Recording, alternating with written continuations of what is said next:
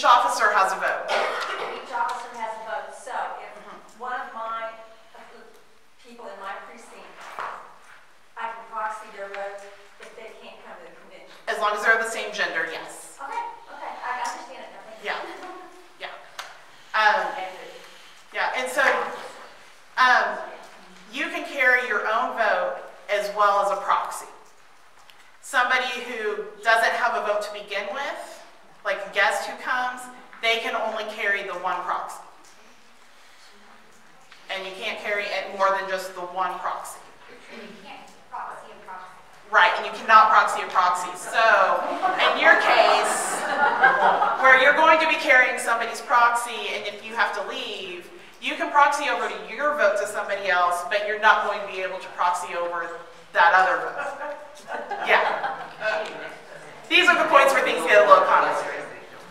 Yes? So each precinct has 3 votes? Up to 3 votes, yes. Okay. And the votes for unfilled positions, do they default to like the county? They just don't happen at all. They just, okay. They just don't exist. So you really lose representation. Right. Yeah. And the votes just don't exist. If there were precinct offices that are vacant after the March 9th meeting, then those votes just don't exist. But you can become a precinct officer again After county convention, yes. Tiffany, Yeah. I started a list of people who told me they were not able to attend the March 9th meeting, Yeah. which I'm thinking and going together with the officers Yeah. after the meeting. So that gives them a starting place. Yeah.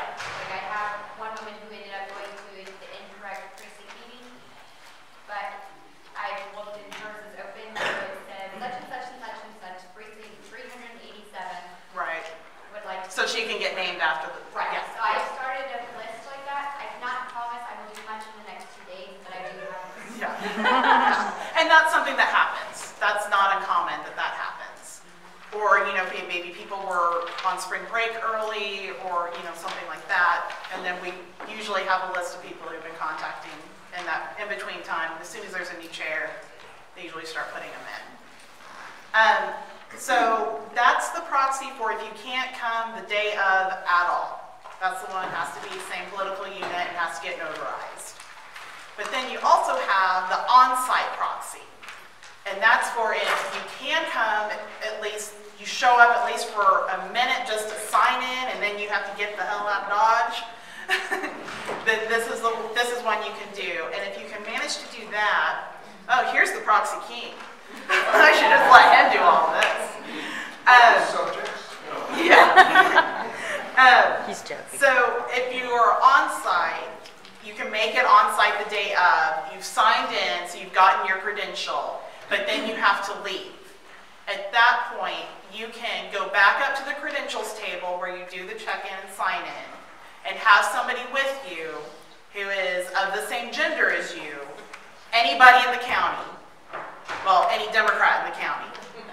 And so that's where you can go look at the guests who are there and say, hey, you're the same gender as me. You want to vote?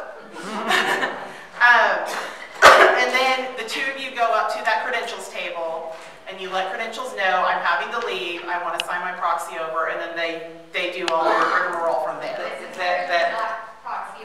Right, and from that point, once it's proxied, it can't go to anybody else. It's just with that person who's taken the proxy. So does that kind of make some sense? A little more sense than the other one does? I have one question. Yeah. If you're not there by 10 o'clock, are you done? No, you can still be showing up after 10 o'clock. Okay. Yeah, people do show up. Things are going on in the morning. Maybe there are some soccer games, and so they're getting there a little bit later. So you can get your credentials after 10? Yeah, you can still get credentials after 10 a.m. Yes. I mean, you can still be signing into credentials all the way until adjournment.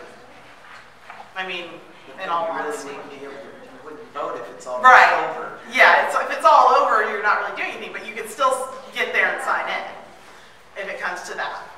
So now we kind of know the sign-in, check-ins, and how all that works, what actually is happening at convention. So that's where we've got, we first have, the very first thing, the first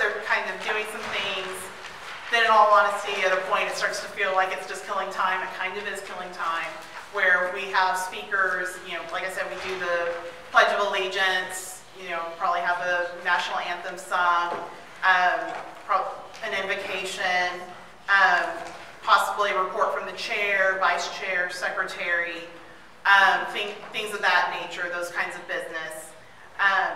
Leading up and giving time in order for the credentials committee, who have been getting all these sign-ins, to get their numbers together, give them an opportunity to get numbers together so that they can give a report on how many people are here and that we do indeed have a quorum, which is needed in order to have business.